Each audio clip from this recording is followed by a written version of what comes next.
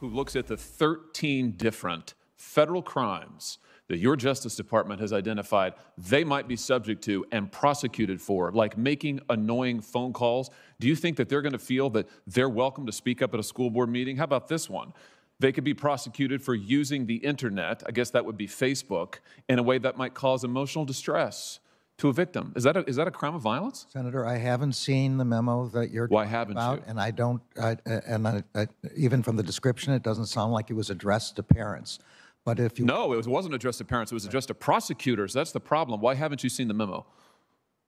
I don't know why I haven't. I don't look at every. I do not get every memo that every U.S. attorney sends out. But if you're wait a minute. Don't. I just want to be sure I understand this. This is a memorandum that collects 13 different federal crimes parents could be charged with. It has United States Department of Justice on the top of it, and you're telling me you haven't seen it? Who's the memo from, Senator? The United States Department of Justice, United States Attorney for the District of Montana. I have not seen a memo from the District of Montana. Not high enough priority for you?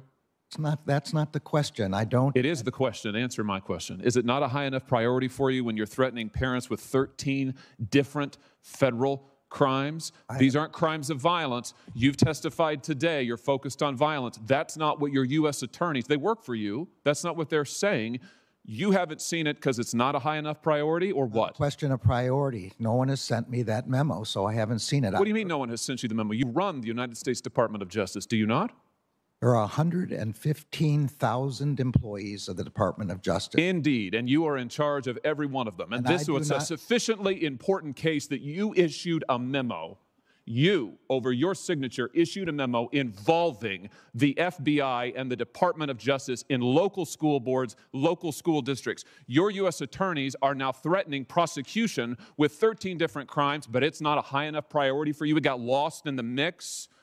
I'll send again. I've never seen that memo. That's what concerns me, General Garland.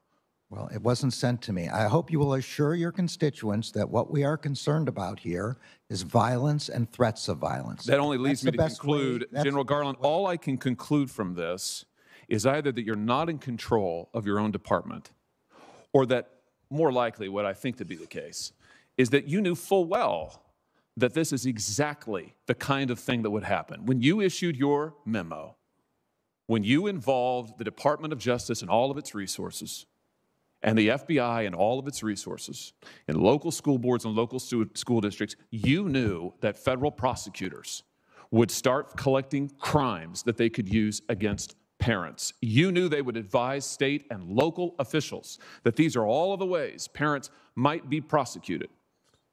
You knew that that was the likely outcome, and that's exactly what's happened.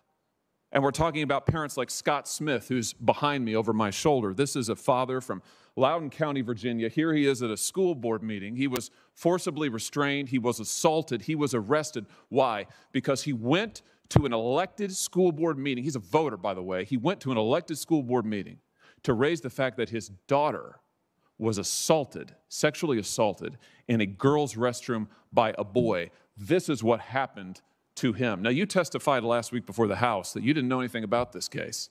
I find that extraordinary because the letter that you put so much weight on, the letter that's now been retracted, it cites this case. It cites Mr. Scott's case directly. There's a news article cited in the letter. It's discussed in the letter, but you testified you just couldn't remember it. Maybe this will refresh your memory. Do you think people like Scott Smith, do you think parents who show up to complain about their children being assaulted ought to be treated like this man right here?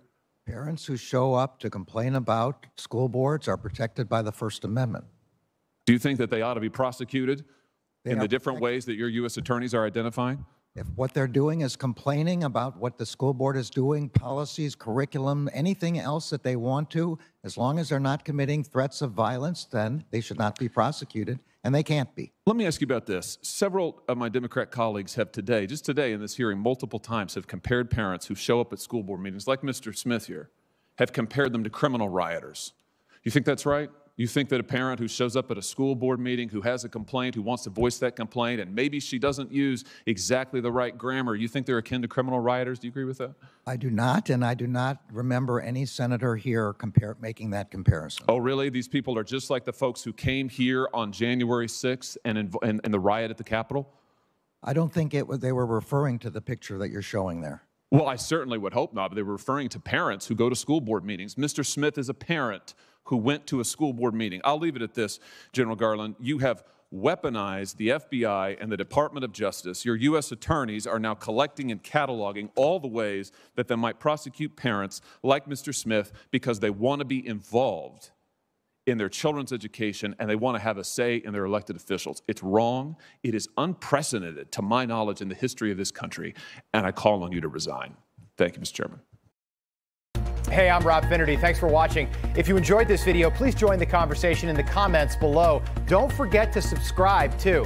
Hit the bell icon to be alerted to breaking news. And remember, there's a whole lot more on Newsmax TV, America's fastest growing cable news network.